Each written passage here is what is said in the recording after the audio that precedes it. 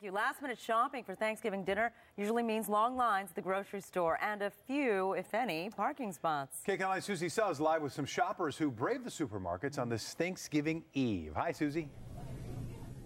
For the video signal there. An 88-year-old Tustin woman is recovering tonight after being mugged at her own front door. She was followed home from the bank by two robbers. KCAL9 Orange County reporter Michelle Gilly spoke with that victim today.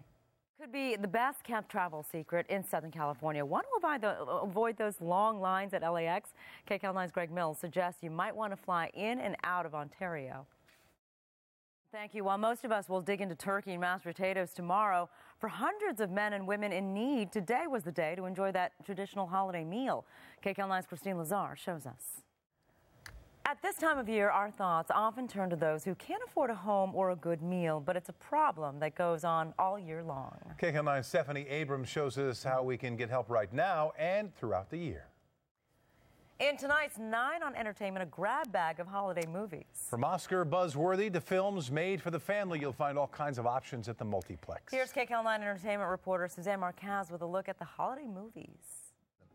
Wow, we were just talking about Hugh Laurie and his English accent. We're so used to it's him speaking in American English. Yeah. Well, a lot of good movies coming up. Yeah. Well, the Turkey Day holiday was coming up fast. Lots of turkeys out there. We're gone.